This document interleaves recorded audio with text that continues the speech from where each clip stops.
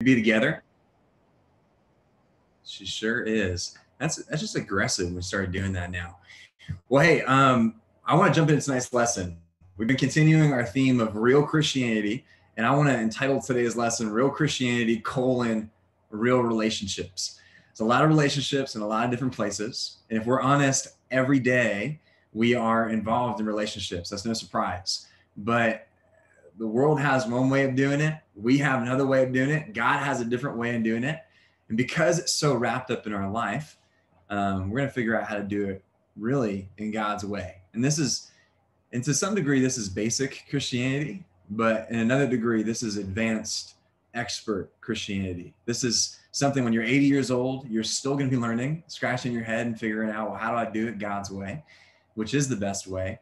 And so we have a lifelong of learning ahead of us. But with that, we're going to jump into the scriptures. Tati told me that she doesn't start taking notes until we start looking at scripture. So I'm going to go ahead and look at scripture, and then we're going to dig into our lesson together. So real Christianity, real relationships. We're starting our lesson today in Ephesians chapter 3, verse 10. We're actually going to be looking for the most part of our lesson in Ephesians. It is a book, amongst many other things, talking to the church in Ephesus, a large church, a church that Timothy was leading. It's talking to a church that has a lot of different influences going on, a lot of different attacks going on within the church, from foreign entities, or even within the church with false doctrine. And one of the underlying messages that Paul gives in the book of Ephesians is about relationships, about community within the church, about the one other way. And probably no other book talks more about relationships than the book of Ephesians. So if you're scratching your head, as I've done before, saying, hey, how do I grow in these relationships? Spend some time in the book of Ephesians. I was a junior in college, and I had the best of friends. Mark was my roommate. I was living with a couple of other disciples. But even though I was in the midst of so many people, I felt very much like I feel so lonely. And it's hard to explain, because in the church, we're people.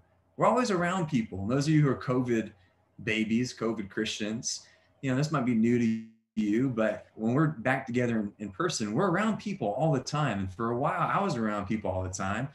I was feeling so lonely. And so I knew that relationships were really important. And we're going to look at why they're so important in a little bit here. I knew that they were so important. And all I knew to do, and I don't recommend you copy me in this, but all I knew to do was two of my friends who are some of my, I don't know if heroes in the faith is the right word, but just great examples of how to be a great friend.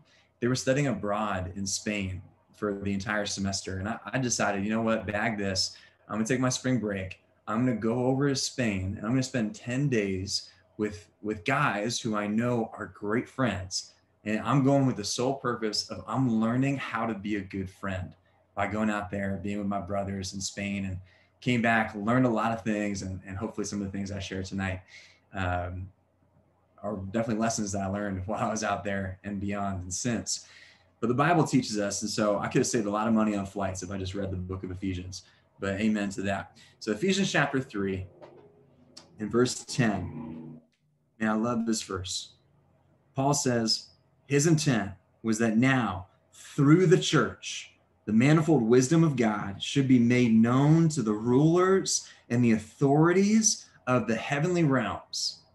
There's a lot of context there. Sorry for jumping into the middle of the verse. But just know, Paul is talking about the Gentiles coming in, mixing with the Jews, all these different types of peoples and cultures and backgrounds coming together. And it says his intent, God's intent, was that through the church, the many folds of God's wisdom would be revealed, not just to the world, but to the heavenly realms, to the angels, to the authorities, to the creatures beyond. Essentially what God was doing is God's looking down, and he's looking at his church, and he's saying, look closely, because right here within the church, within the group of Christians, are the folds of my wisdom being revealed. Maybe you've heard of this idea of a magnum opus. A magnum opus it's a large, important work of art or literature, especially one regarded as the most important work that an artist or a writer has ever produced. It's the highlight of someone's career. You know, Da Vinci has the Mona Lisa. Michelangelo has the sculpture of David. Quentin Tarantino has Pulp Fiction. Hans Zimmer has Lion King, and I believe Tarzan too. Michael Jackson, get this, shout out to all the Jackson fans out there. Michael Jackson's Thriller album is without a doubt his magnum opus. In 1984, it was an 8-time Grammy award-winning album of the year. It had a $750,000 budget. And since it was released, it has made over $135 million. Go ahead and put the percentage in the chat. I have no idea how much the revenue is on that, but it's crazy. Every song within that album was on the Billboard top hits for a very long time. Very few albums have the ability to say that. That was Michael Jackson's magnum opus. It was the highlight of his career. It was his art. And if you're telling somebody to go listen to Michael Jackson, where do you send him? You send him to the Thriller album. You want to know Da Vinci? You say, go look at the Mona Lisa. You want to know Quentin Tarantino? Skip all the movies. Go look at that movie. Or go look at Lion King for Hans Zimmer if you want to understand some good music. You know, the magnum opus, it captures the essence of the creator. And God, I can imagine God gathering up in this verse, gathering up the heavenly hosts, has come near. I want to show you something. God's most legendary work of art, every bit of his wisdom is revealed layer by layer within the church. How? And that is crazy. That's amazing. You think about how God views the church. That sentence alone is that the manifold wisdom of God is revealed right here in the body of Christ. Wow. Now, why is that? I mean, we can go around and we can share why that might be. You think about all the different cultures and political ideologies and races and backgrounds coming together, and despite their differences, not only neglecting the differences for a little bit, but accepting one another and loving one another despite the radical differences. Right here in the church, you have a pocket within a dark world, Satan's playground. You've got poking through eternity, through the hearts and lives of disciples and the relationships that exist within the church. My goodness, you've got little Jesuses running around all across New York and New Jersey, right here in the church. What else? Oh my goodness. The fact that we wake up early on a Sunday morning, that's an aspect of God's manifold wisdom being revealed. Like college students are waking up before 10 a.m. on Sunday. Just joking. But, in John chapter 14, verse 12, Jesus goes one step further and he says, very truly, I tell you, whoever believes in me will do the works I have been doing, and they will do even greater things than these because I'm going to the Father. Even Jesus says, hey, you guys, the church, the Christians, the relationships, you guys are going to do even greater things than I did.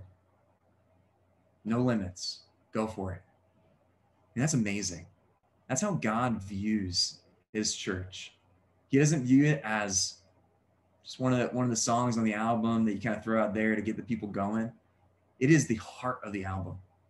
It is the very highlight of his career. He brings the heavenly host together and says, look at my creation. It reveals my very nature. That's how God views the church. Not as an optional thing, not as a throwaway thing, but as integral to the lives of disciples. Look closely, examine this, he says to the nations. It is every bit of my being and my wisdom. If that's how God views the church, how do you view the church? How do you view the people within the church? Church is not a building. It's a set of relationships that exist between saved Christians. God looks at this and says, you are emanating who I am and revealing to the universe my very nature. And it's in the relationships right here. And so I think if we're looking to grow in deep relationships and real relationships, we need to go no further. It happens right here. The interconnection we have between one another, this is where God is revealing his greatness. This is something that we have to value. You have to value if it's going to be the very manifold wisdom. It could be an art piece in the gallery that, if we're not careful, isn't being displayed appropriately. Or it can be the very essence of God himself. We're living it out, displaying not only to the world, but to the kingdom, his goodness. So I got 2 points for tonight, and Brielle's going to chime in. She's got some really good things to share.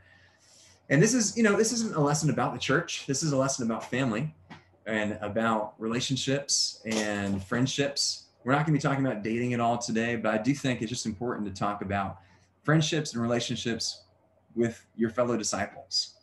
And this is who we need in order to get to heaven. And really, it's one of the greatest joys of being a Christian.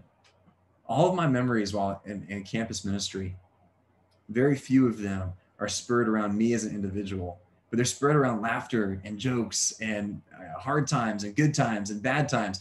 Jordan Jones will never let me down. The fact that I almost burned down William Patterson because I was getting him a breakfast sandwich one early morning my freshman year. Like, some of the best memories we have are going to be with our relationships. It's the very essence of our being. And so here we are looking at the expert, Jesus, Paul, the church, teaching us, what do we need to do to have real relationships within real Christianity? 2 points. My first point is we have to fight for family. The Bible talks about how Jesus is the Son of God, and therefore we are also sons of God, so sons and daughters of God. So therefore we are brothers and sisters with Jesus and brothers and sisters with one another. And so by default, you are baptized into a family. But that kind of becomes like a catchphrase that we use. It becomes a word that when you hear it enough, it stops carrying the weight that it should. And we can say that we're family, but just because we've been given the title of family doesn't mean that it feels like family. Is that if we're gonna be a family that is interconnected, relationally tight friends, in the family that you wanna be a part of, it requires a fight, requires some hard work. And so Paul says in Ephesians 3:10, hey, the manifold wisdom of God himself is being revealed through the church. He continues in Ephesians chapter 4, verses 1-5. He says, as a prisoner for the Lord, then I urge you to live a life worthy of the calling you have received. Be completely humble and gentle. Be patient, bearing with one another in love. Make every effort to keep the unity of the Spirit through the bond of peace. There's one body, one Spirit, just as you were called to the hope you were called. One Lord, one faith, one baptism, one God, and the Father of all, who is over all, through all, and in all. It's a great verse. Fighting for family. It says here, right in the beginning, it goes, live a life worthy of the calling that you've received. Whether you know it or not, the value or the calling that you've received is to be God's greatest masterpiece, to be God displayed in a work of art as part of the church. And again, this isn't a lesson about commitment to the body of Christ. It is a lesson about relationships. But God makes it very clear. He's saying, hey, the vibrancy, the relationships that we ought to have, live up to what I'm telling my heavenly hosts about you.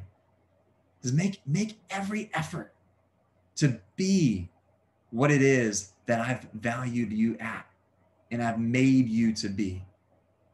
He goes, make every effort. Paul, this word where he says urges, in the NLT, it's translated as beg, and elsewhere it's translated as he begs them earnestly and desperately. Paul is begging the church, guys, girls, make every effort to be unified, to be close to one another. It's a fight. And it goes, make every effort to keep the unity through the bond of peace. For some of us, and especially this new campus region that's being formed, and I've said before, the COVID babies and all these different things going on, we might hear this word, keep the unity, and be scratching our heads. Be like, well, there's not a lot of unity to be keeping right now. And so maybe the better way to be looking at this is make every effort to make the unity. Make every effort to become family relationally. That's essentially what Paul is charging us to. If there is unity, keep it. If there is no unity, make it. Go ahead and build that. And fighting for the family, this requires, how do you make unity? This requires spending time together, so much time together. Again, this is the manifold wisdom of God. This is God's magnus opus, magnus opus, right? This is God's greatest creation. You should want to spend time together with other disciples. God wants to spend time with his disciples, as should we. I remember as a young college student, spending time together was sort of just what we did. That's just how we operated. As we're going back in the fall, hopefully that's what it looks like for us as well. But man, I remember we've got Bible talk on Wednesday night. We'd have midweek on Wednesday night. Then after midweek, we'd go and hang out across the street in Montclair, go to some Cold Stone Creamery, or we'd kick it until 10 o'clock until we have to get kicked out. And then, you go home after getting some food, wake up on Thursday. I used to have Bible talk on Thursday. So I'd see the disciples there. We share faith together. We go to Bible talk and we kick it for a while afterwards. We'd be in Bible studies. We'd be sharing our faith. You go to work Thursday night. And then after work, you hang out, got a movie night at the brother's house. And then Friday, do it all over again before Family Devo or Family Friday Night Live on Friday night. I just remember, and then dates on Saturdays and Sunday church, and then kicking at somebody's house to watch football after church on Sunday. It's a joy. And for me, it was a joy to be together with the disciples, to be together as a family. It didn't feel like a sacrifice at the time. Now I think about that, I'm like, well, that's a lot. But at the time, it felt like a joy. I want to be with my friends. I want to be with my family. These are God's people. And we wanted to be close together. And honestly, those relationships and that time that was spent, and you could say sacrifice, that time that was given to relationally building within the church, it paid off. 6 of the 8 groomsmen in my wedding were from that time relationally in campus. Guys that, it was small seeds planted day after day after day that eventually led and bloomed into meaningful, rich, lifelong relationships. And that's what's so important about fighting for family and fighting for relationship is that it needs to be prioritized. You might look at it and go, man, I'm not going to reap the benefits of it right away. And, certainly you will relationally, but just knowing that the relationships you're going to draw from outside of college and beyond come from the investments that are made here. And I think it takes work to have great relationships. And that's what Paul says. Make every effort, live according to the calling that you've been given. It does take work. And I don't think people quite understand the kind of work that it takes to have family. I didn't for a while. I used to look at a different group, maybe inside New Jersey or New York when I was a college student, or maybe even a different ministry. I look at it and go, wow, they're having so much fun. They're having so much family. Like, why am I not having that? And I don't know if jealousy is the right word, but I would go, I really want that. But I kind of just chalked it up to, well, that's just them. What I didn't realize, and this is the truth of the scripture and beyond, was that building family and having fun, it doesn't just happen. It isn't just the right people get together and it just kind of cooks. No, it says it takes effort. It takes sacrifice. It's not going to just happen. It's going to happen when rides are given to people who don't live that close. It's going to happen when, you go out to Applebee's late at night and the brother around you, the sister around you forgot her wallet and she doesn't have any money, but hey, you want her to come still because you love her and you want to spend time with her. It's the long rides of car rides and retreats and all these different things. It's the times where you're given a ride or you're hopping on the train and the person doesn't give you gas money or doesn't pay for the toll or whatever. And you give it to them anyway, because it's all about the relationships. So we're fighting for family. We're not going to let Satan separate us. But that's a big heart of what we're trying to do here, is that making this family that we're trying to have doesn't just happen. It requires hard work, requires sacrifice. It's going to require some thankless moments, but certainly it is always going to be worth it, because we are revealing to heaven and we're revealing to one another God's multi-layered wisdom that he has. Brielle's going to come up here and she's going to share. I didn't give her a heads up. Brielle, come on up here. She's downstairs. Oh, and share. She's going to go. All right, let's give it up for Brielle. Hey, everybody. Did you open my hand? Yes. Sorry. Okay. Hi, I'm excited to share with you guys today. When I think of what Matt is talking about friends being like family, I immediately thought of Proverbs 18, verse 24. And I'm going to read it in the NLT. And it says, there are friends, literally there's quotes there. There are friends who destroy each other, but a real friend sticks closer than a brother. And when I think of this time of, do I have just friends or real friends that are closer than, brothers or sisters to me? I right away thought of my sophomore year of college. And, at that time, I went to William Patterson University, and there were 3 brothers living on campus and 3 sisters living on campus. And I lived 10 minutes away from campus. And I just think we just spent so much time together that semester. And I think it would have been easy for me to feel left out or on the side, being the one not on campus, but I didn't let that distance keep me from being part of the fun. I used to sleep over on campus with the sisters, like almost at least once a week. And, we would all just meet up and watch TV together and get food together. We would prank each other, and, we would embarrass ourselves with faith sharing challenges and, doing homework together, just everything we could think of. We just spent all of our time together, and it was so much fun, just living our lives together. And I even remember one day coming home from campus to find one of the sisters like taking a nap in my bed with my dog. And I didn't even know she was going to be there. like it was just, we had that kind of comfortability with each other that was just built from what Matt was saying, was just spending so much time together. And I know Matt shared too, like that wasn't just, we didn't just naturally all love each other that much. We honestly were very different people, a lot of us.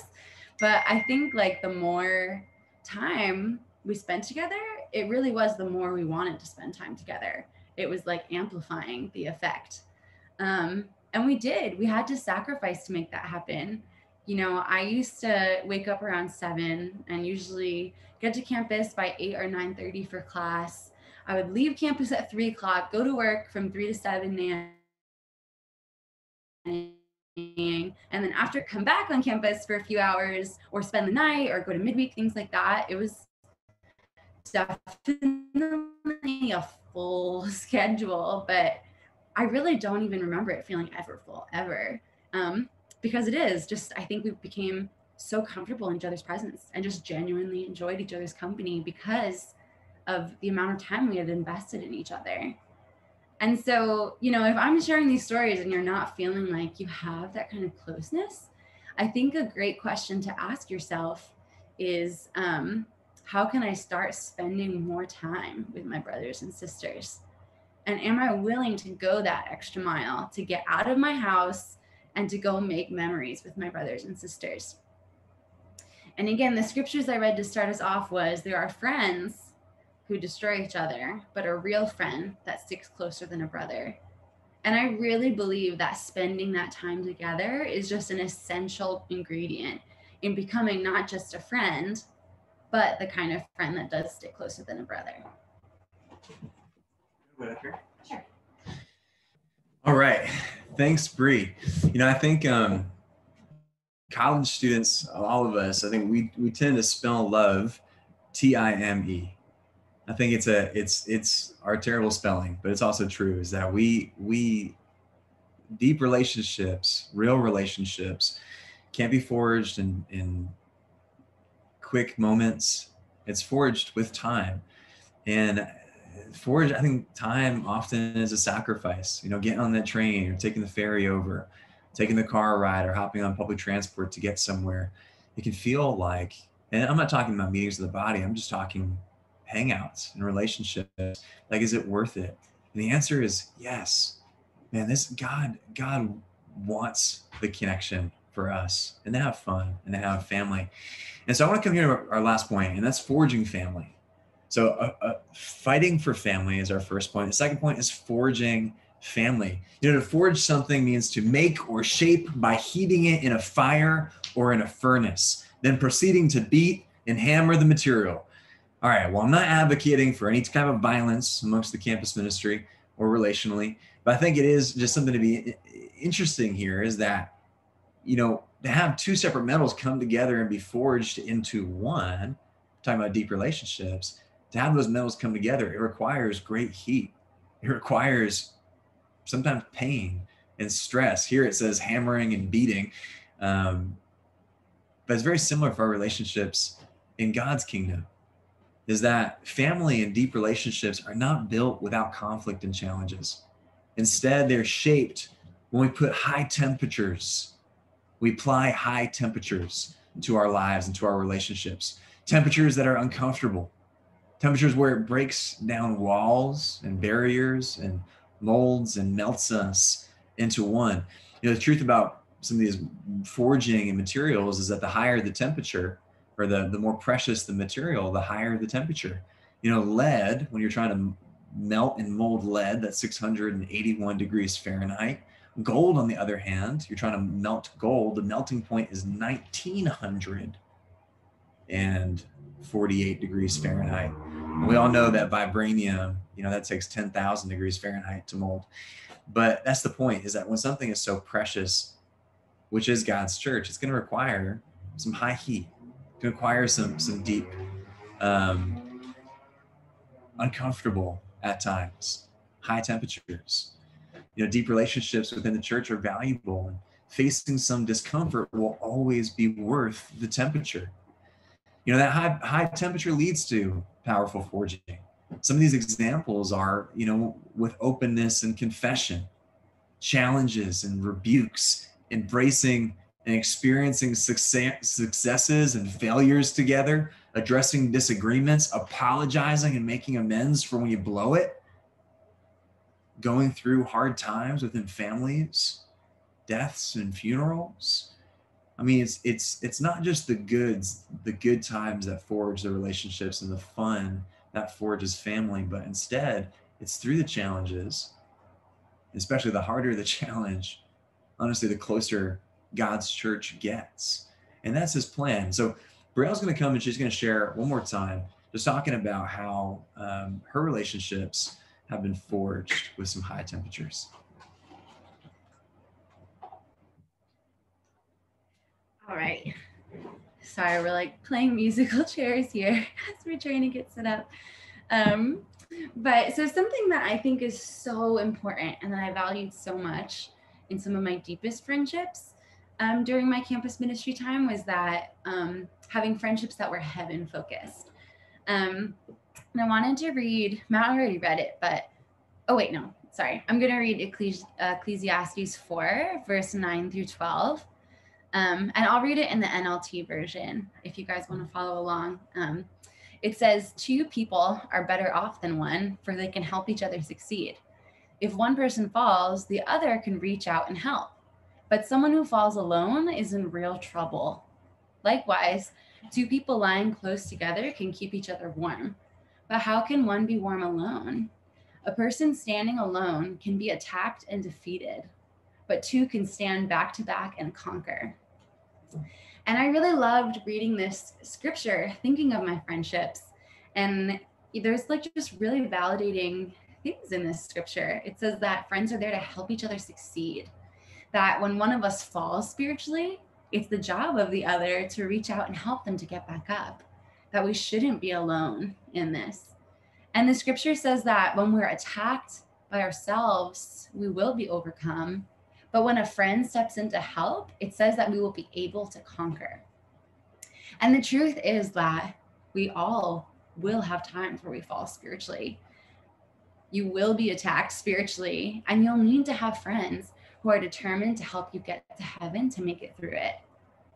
And one of those moments where I really needed my friends was my senior year of high school. And I'm sure you guys have heard me share about it before, because it was like just a time that I was really struggling spiritually, of not really reading my Bible, not being connected to God. And eventually at one point I was kind of seeing this non-Christian guy. And a lot of you guys might know Jessica Almiron. She was in our campus ministry. She's been my best friend forever. And one day we were driving together somewhere and we were just talking, and I just like half mentioned this guy, you know, like enough to like say I talked about it, but like not really to be getting open. But Jessica did not let it slide. Like, she heard me say something that she knew was hurting me spiritually, and she didn't let it pass. She brought it up again, made sure we talked about it, and made sure I knew that it was not okay that I was living in this way. And, you know, Matt talked about having hot temperatures in your friendships, and I did not react well. I turned to her in the car. I remember yelling at her for the things she was saying to me. And I'm really not a yeller. So it was wild. But, you know, now looking back at that conversation, I'm so grateful for Jessica. And something that I respect so much about that moment is that she was willing to risk that I'd be mad at her to help me to get to heaven. And who knows where I would be if Jessica wasn't there to help me in that moment when I had fallen spiritually. If she had just let it slide, because that was easier than being confrontational and literally getting yelled at, you know? And so I think a question to ask ourselves is, are you a Jessica to your friends? And when you see a friend struggling spiritually, do you step in and speak the truth? Or do you let fear of how they will respond stop you? If you don't speak up when you see someone being attacked spiritually, it's like walking by someone literally getting beat up and doing nothing to stop the fight or to ensure that they will come out okay. A person standing alone can be attacked and defeated, the scripture said, but two can stand back to back and conquer. Are your friendships heaven focused or fun focused? You know, any other focus just won't help us to get to heaven. And a heaven focused friendship is one where you talk about what you're learning in your quiet times, where you ask each other spiritual questions and you're willing to challenge each other to be more like Jesus. A heaven focused friendship is also one that fights to maintain peace. You know, I shared about my best friend, but if we're talking about our campus ministry as a whole being like family, you're not just naturally going to gel with every single person. Just like in a regular family, you don't just get along with all your family members. There will be problems. We will get under each other's skin, but family has to be committed to dealing with those problems and not ignoring them, because ignoring problems only makes them grow bigger. In Romans 12, verse 17 to 18, it says, "Do not repay anyone evil for evil. Be careful to do what is right in the eyes of everyone. If it is possible, as far as it depends on you, live at peace with everyone." And Ephesians 4, which has been read like twice already today, the Spirit clearly wanted everyone to hear this scripture. It says, "As a prisoner for the Lord, I urge you to live a life worthy of the calling you have received. Be completely humble and gentle. Be patient, bearing with one another in love. Make every effort to keep the unity of the Spirit through the bond of peace." And these scriptures make it clear that it is each of our own personal responsibility to make peace with those around us. And it's easy, I think, to play the blame game when it comes to resolving conflicts. And I know I can have thoughts like, you know, if they have a problem, they should come talk to me about it. Or when she apologizes, then I'll go talk to her and make this right. Or we can even minimize the problems between each other of like, oh, it wasn't that big of a deal. I'll get over it. You know, I just need some space. And we can like downplay things that are really starting to cause division in our hearts. And these scriptures say that we have to be careful when it comes to that. It literally uses that word, that we have to make every effort to keep peace. Not some effort or to try a little, but to make every effort.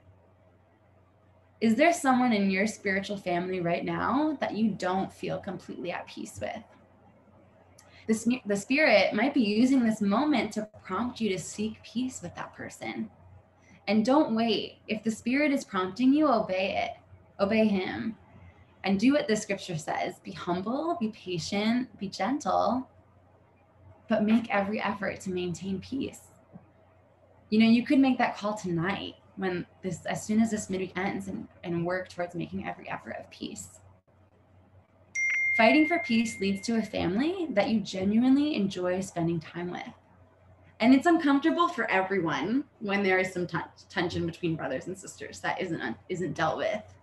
And you just don't want that in your family. A heaven-focused friendship doesn't hold grudges or give bitterness any space to grow.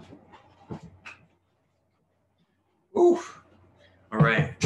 Thank you, best friend. All right, we're coming in for a landing here. There's so much more to be said about relationships. I think some of you guys could actually do some master classes on great friendships. You know, downstairs in my living room, I've got Josh and Matulak, Amber, Tati, and Corrali, who are just legends at friendships. And, just as I was thinking about this lesson, I was sharing with a brother who came and actually him and his wife stayed at our house last week. And I was just mentioning about, fellowship is fun and all that. And he kind of stopped me. He's like, Matt, like, I heard you say that, but fellowship doesn't mean fun. Like, yeah, it can be fun, but that's a country club. Country clubs are all about fun. They're all about comfort. And God's church is not a country club. It's like, whoa, bro, you're staying at my house, chill. No, I'm just kidding. I was grateful that he said that. But, he made the point that the church is a family, and families are designed to help foster love and help babies mature and mature into mature adults. And I think that's what we're trying to fight for here amongst our family, is that there's going to be great times, and we got to fight for those great times. When you get the choice of, should I just stay home or can I go? Should I go?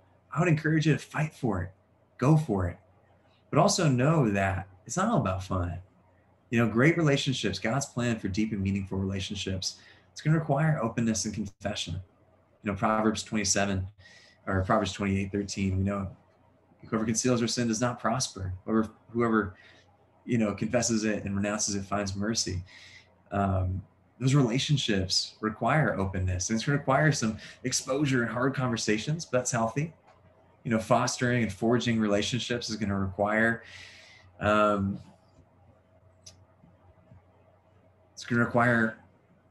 sorry, I had it written down here. It's going to require being spiritual, keeping Jesus at the center. There's a lot of relationships that I've had that are fun and all that, but when it comes time to go deep, it's like, I feel weird talking about spiritual things with my brothers or my sister. Hold on a second.